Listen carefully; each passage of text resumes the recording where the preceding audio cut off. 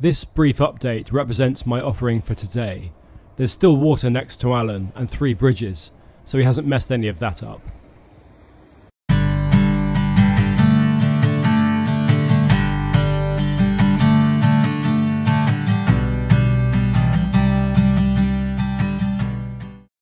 Evidence of 2 of the bridges persists this far at least, and my latest visit to work on Alan was less foggy than last time.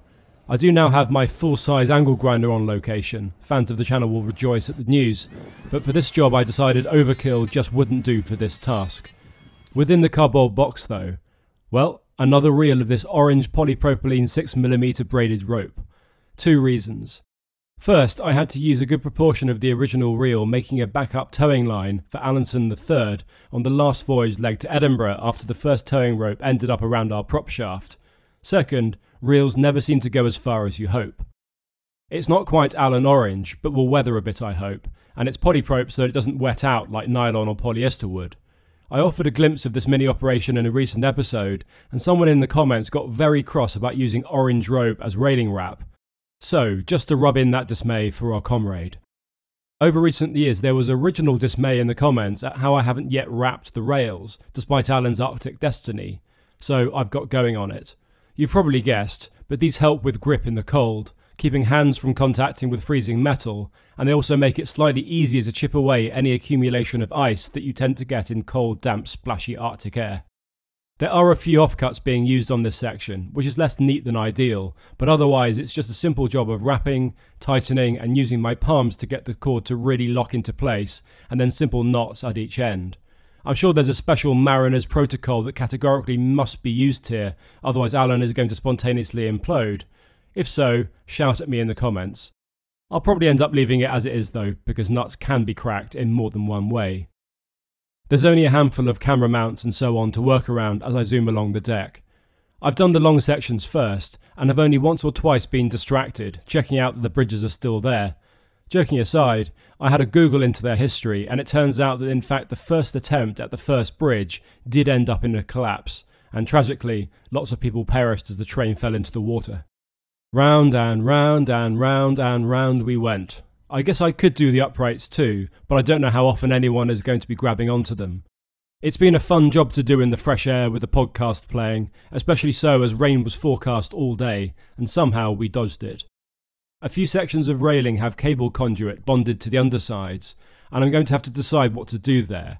I could wrap them, but I'm worried that they'll end up loose as the conduit will flex, plus it means I can only feed wires through from the ends.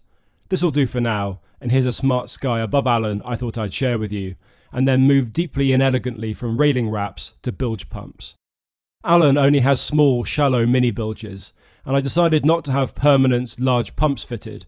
I do have a couple of powerful emergency pumps ready though. However, having used some really hand and battery operated ones, I decided to make my own little 12-volt mobile bilge pump. The ingredients to start with: a medium power self-priming 12-volt pump, and a little box. I then made various holes in the box, 2 for the water hose in and out, 1 for the switch, and 1 for the power plug. I've got some thick wall silicone tubing. This is soft enough to help it really pack down small. It's also transparent so I can inspect for blockages. The thick wall helps it avoid kinks or constrictions. One length on the intake side is short-ish, and on the other side a longer length means that we can choose to dump the wastewater in a bucket if oily or dirty, or straight out the hatch if it's just seawater. The pump is rated to easily lift water a metre or 2 from the bilge and to where it needs to end up, but isn't so powerful that we need high current power supplies or lose control of the whole operation. I attached the hoses with the little Jubilee clips that came with the pump. They aren't top of the range, but shouldn't lead to an immediate calamity. Then I wired in the on-off switch and the 12-volt plug, and we jumped outdoors for a test. The test rig required serious planning and redesign phases, but in the end I chose a bucket at the water end, a storage box to support the pump, a boat trailer as an elaborate hose routing solution, and some gravel-covered ground at the hitherto dry end. Power on. No explosion. No leak.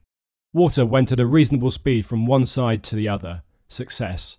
To reiterate, this is for emptying out small and sometimes inaccessible mini bilge areas and not when in a rush.